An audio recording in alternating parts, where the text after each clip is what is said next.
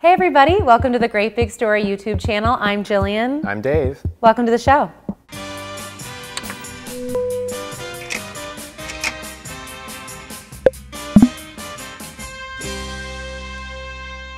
Today we're looking at 4 stories about people who are dreaming big. And our first story is about a woman who is a bodybuilder, but a little different than the one you might expect. Keep an eye out for the heels.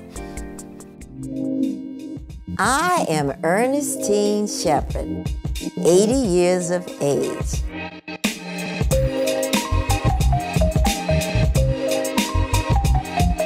I bench press 110 pounds. I started training at age 71.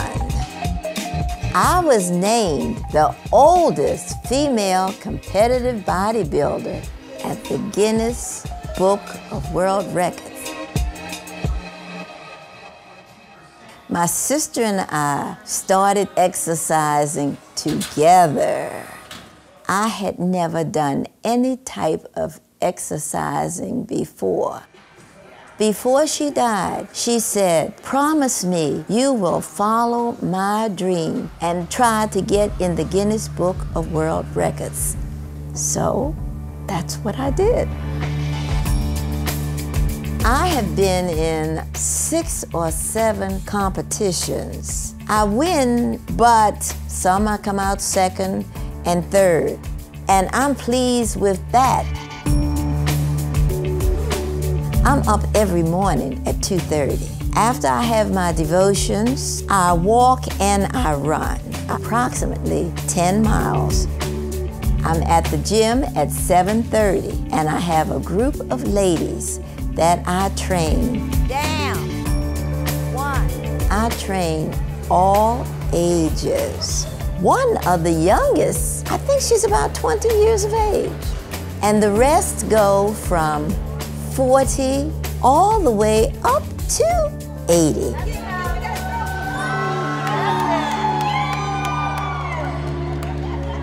When people come to my class for the very first time, they are really, really surprised.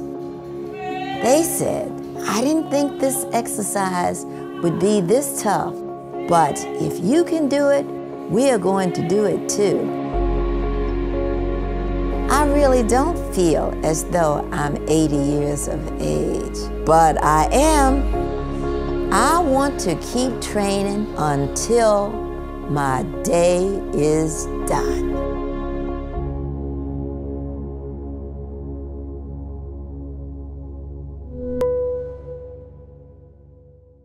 For our next story, we are going to take a little trip around the globe and go to Nepal.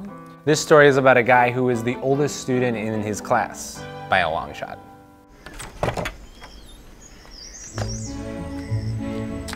उठ्छु अनि आफ्नो घरमा हुँदाको दिनमा खर्च पर्चहरू हुँदाको दिनमा जो जस्तो छ मेरो घरमा पकाउँछु खान्छु स्कुलमा जान्छु। मेरो नाम दुर्गे कामी, क्लास 10, मेरो उमेर 69।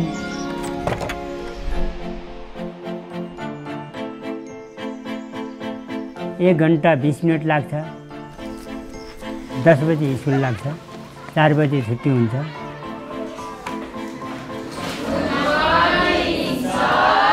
Morning everybody, sit down. Thank you sir. मलाई मनपर्ने विषय भनेको सामाजिक र जनसङ्ख्या, यो मलाई मन पर्छ। मभन्दा अब सानो उमेरका सरहरू भए तापनि सरहरूलाई मैले चाहिँ एउटा म विद्यार्थीको डिसिप्लिनबाट सरहरूलाई पनि त्यो मलाई हाफ टाइमको समयमा साथीहरूसित फुटबल खेल्न पनि मलाई मन पर्छ, भलिबल खेल्न पनि मन पर्छ। यिनै खेलहरू खेलेर म आफ्नो आत्मालाई सन्तुष्टि गर्दछु। अनि म घरमा आइपुग्दाखेरि 2 घन्टा लाग्छ उकालो ओह्रालो। 2 घन्टा म चाहिँ होमवर्क गर्छु, पढ्छु, अनि निद्रा लाग्छ बुढो मान्छे, अनि निदाउँछु, अनि भोलिपल्ट उठ्छु, अनि फेरि उही हो। पढ्नु त मलाई धेरै अगाडिसम्म पढ्नु मन लागेको छ।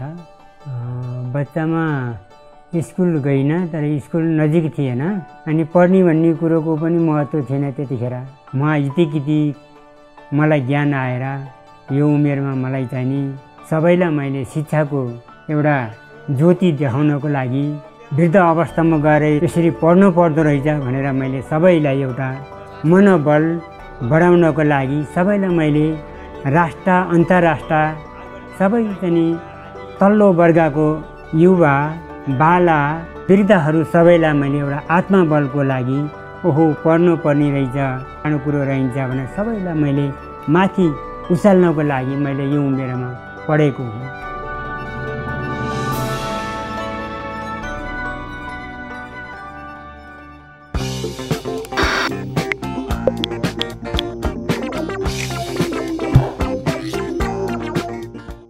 Our next story is about a guy who fought to serve both his country and his faith. His name's Captain Singh, and he has quite a story.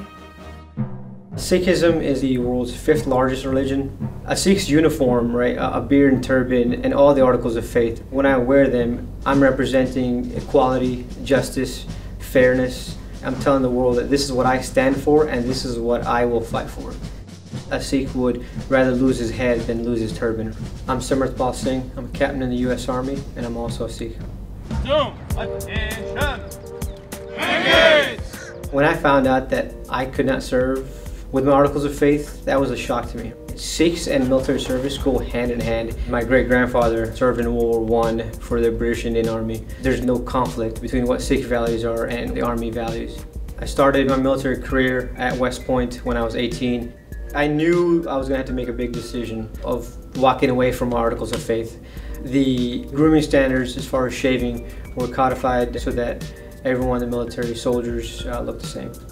And I was standing in line right outside the barbershop and thinking, well, here it is, right? And I sat down and the ladies at the barbershop were surprised. I had long hair. I had hair all the way to my back. I don't know if they understood what was going on. My entire life was changing, you know, everything, my self-image, everything was being shattered. And that's when I had to make a decision, right? And the decision I made was I'm gonna choose to serve my country and figure out a way to come back to my articles of faith later on. It was after I met the 2 gentlemen who were wearing their articles of faith and were in the Army that I learned that there is a way to request religious accommodation. I was simply asking for what I believed were my rights. And March 31st was when I received the permanent accommodation. And I had to pause, you know, 10 years later, it had finally happened. The first day that I wore my uniform with my beard and turban, it was an unreal feeling. When I look in the mirror now, I feel a sense of pride and completeness. My 2 worlds have come together.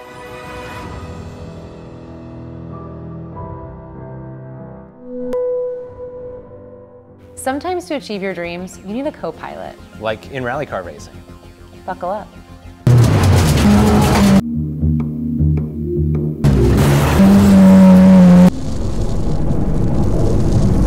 Turn left 430.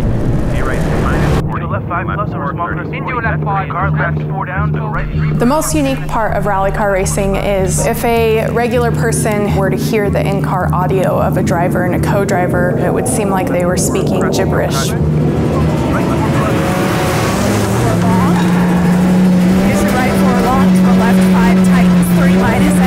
In actuality, it's a language that tells that driver what is coming next. Right 5 minus 100. They really are just the eyes for the driver before they can get to that spot.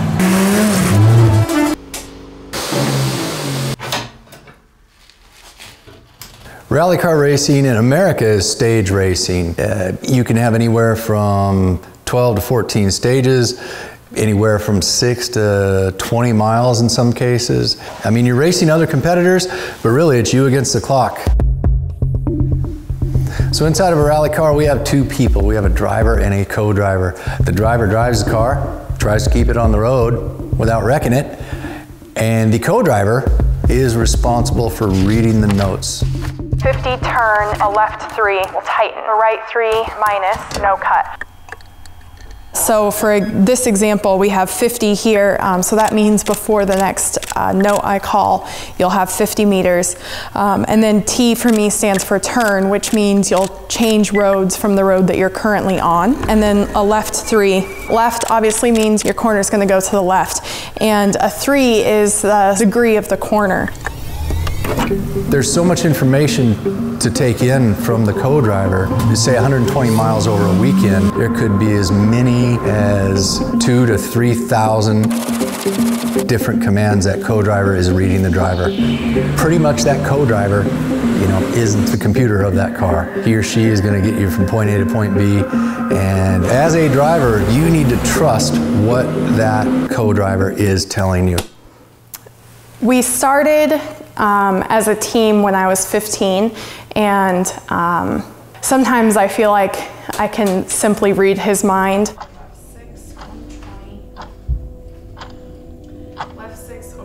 I really trust what she is telling me to the point where if I had to close my eyes and maybe not drive at race speed, she could tell me pace notes and I could still drive blind. Into left 3, into right 4, up. Kink 70, right 4 long up, tightens at T to a right 2, brake turn, left 3 off camber, 40, into a care, left 3 down, 50, turn, left 3 tightens into a right 3 minus.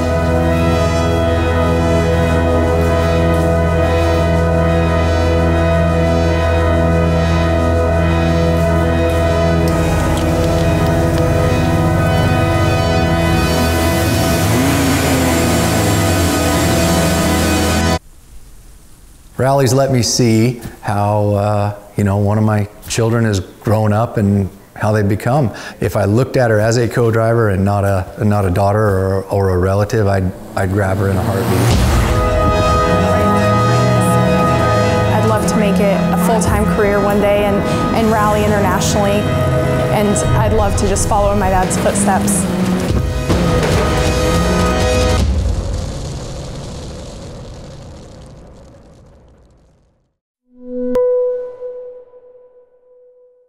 We hope you've enjoyed watching these great big stories with us. Don't forget to subscribe by clicking the horse, and make sure to leave us a comment down below so we know what you're thinking.